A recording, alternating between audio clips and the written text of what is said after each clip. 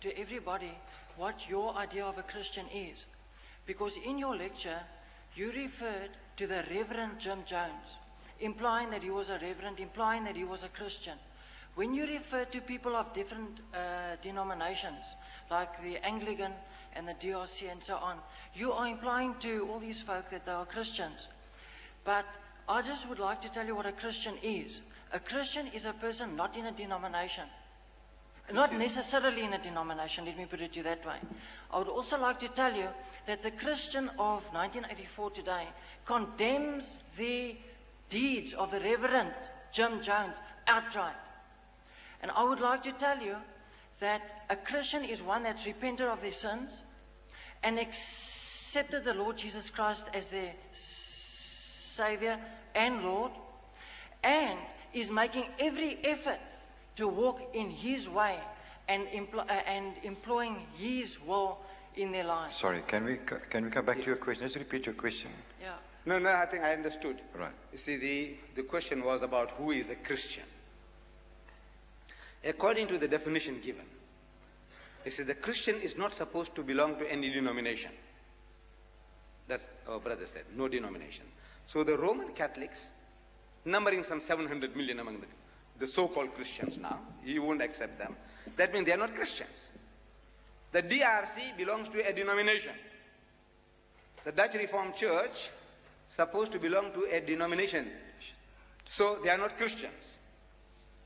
He said, if they don't belong to any denomination, the Jehovah's Witnesses are not Christians. The Seventh-day Adventists are not Christians.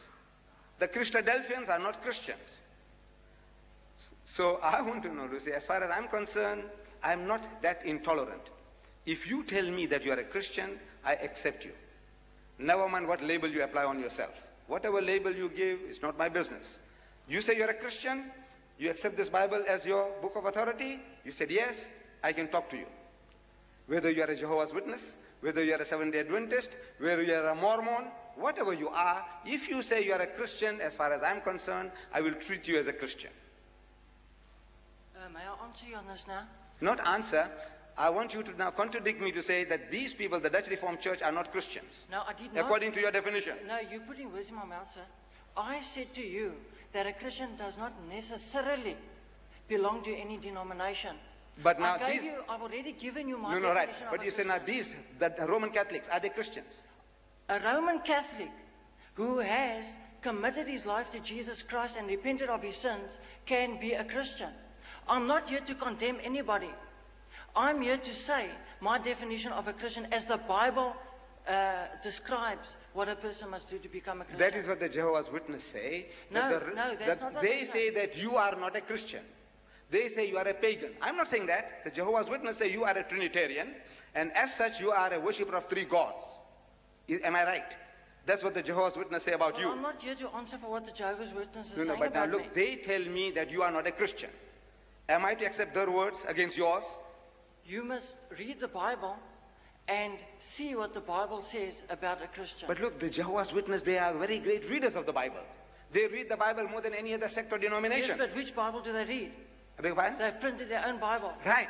But right. I'm not here to discuss what the Jehovah's Witnesses. So will you not accept them as Christians? If a Jehovah's Witness comes to repentance and accepts Jesus Christ into his life, then he is a Christian. Well, that's what he claims. So if they claim what you are claiming for yourself. And that is my definition of a Christian. Right. To me, you say you are a Christian, I accept you. That other guy says he's a Christian. Whoever says he's a Christian, as far as I'm concerned, I'm there to deal with him. Mr. Ahmed, that in your lecture you said that Paul is the most highest, and Paul has written more epistles than anybody else in Christ. Now, to say Christ had his followers, his apostles. Paul had his epistles, which was his letters, and the gospel of St. John and St. Luke and St. Peter, and all these guys were just their gospels. But listen to this. I added up together and I stick it. Here is it, Mr. Ahmed, that how many books are Paul out towards the gospel of Christ. Right. The books according to Christ of his disciples are 122 verses, and the Apostle Paul have about 95. Brother, sorry. According to Christ. I don't know what the question, could you just put the question to him first? Mr. Ahmed, the question is this. In your lecture, you have said that Paul have more epistles, which means letters, written than any others that were of Christ. And Paul has written and has done more miraculous work than Christ. Hold it. Did I say he performed more miraculous work than Christ? Did I say any such things? No. Then look. No. Right. Now, where Brother- look, please. No. Please leave it out, my son. Look, leave it out. Leave it out. You say, look, you and I, we are poles apart in our thinking and understanding this language of English. You are telling me things that I never said. Sorry. That he performed more miracles than anybody. Did I ever utter those words? Mr. It was not a part of the subject. Mr. Ahmed, when I say miracle, I don't mean I won't actually make it explanation. Sorry, there's somebody But- else there who's got to put a question. Right, thank you.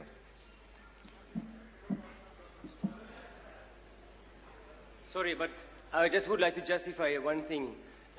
You didn't say that he read more epistles or wrote more epistles, but I put it down here. You said grace, the teaching of grace, is Pauline, not from the others. That's what you said. Is it correct? So, and I think that is, according to Scripture, not correct. Because in 1 Peter, we read very clearly that Peter writes here in 1 Peter 1 verse 3, "Praise be to the God and Father of our Lord Jesus Christ. In his great mercy, he has given us a new birth into the living hope through the resurrection of Jesus Christ from the dead," etc.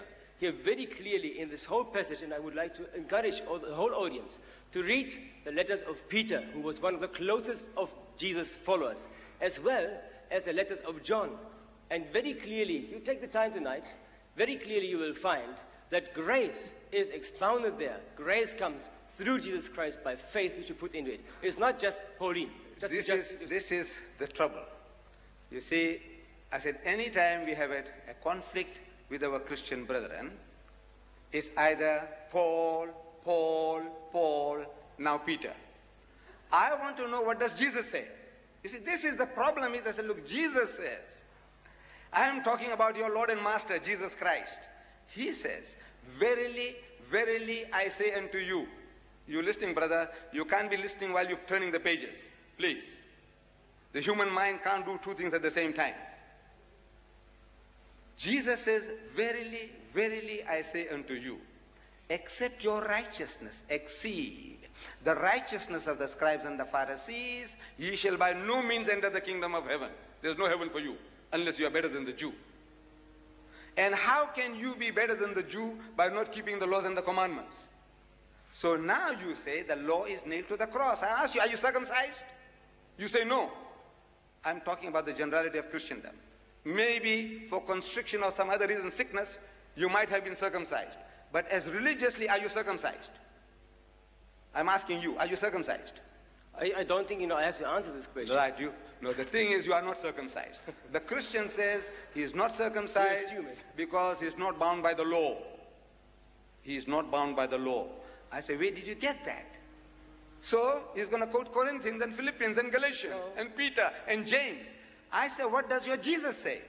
Jesus says, one jot or one tittle shall in no wise pass from the law till all be fulfilled. So can't you see, we are at loggerheads because I am following Jesus, the Master. Whatever the Master says, we say we agree, we accept. Because the Master was teaching nothing other than Islam. Keep the laws and the commandments. Believe in God.